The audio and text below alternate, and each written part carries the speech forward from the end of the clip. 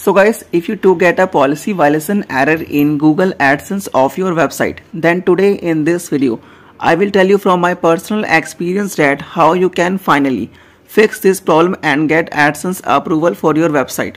So watch the video completely so that you too get complete information. To solve the policy violation problem, you must follow these 4 checkpoints. And the third and the fourth checkpoint are very important, which most of the people make mistakes, and only after fixing these checkpoints send your website for AdSense review again. So our first checklist is minimum content requirement.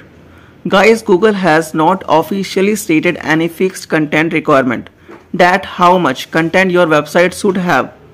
But before sending your website for review again, you must check that your website should have at least 20 blogs and with average content of 700 plus words, and along with that all the important pages should also be there on your website like contact us, about us and privacy policy.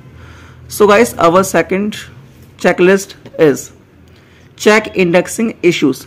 Many bloggers make this mistake that before requesting for review they do not check whether their blogs and pages are indexed or not, and if your website is new then indexing issues can arise.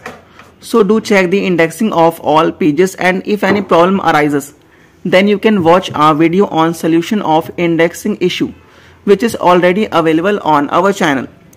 So guys, our third checklist is, which is so important, the content quality. If your website is a blogging website, then you have to focus a lot on the content, that the content is written in the right way, is human written content, and whatever content is there in your website should be unique and not copied from someone else's website.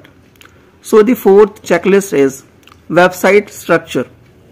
Website structure plays a very important role for your AdSense approval, and keep in mind that important pages and categories of content in your website should be in the main menu, and also mention the author's information, and in the footer of the website mention social accounts and important pages so that the site structure looks correct.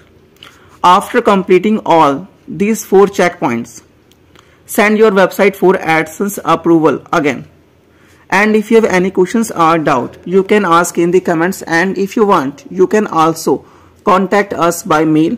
You will find the mail ID in the description box of this video. And friends, must like and subscribe to channel to get more informative videos like this.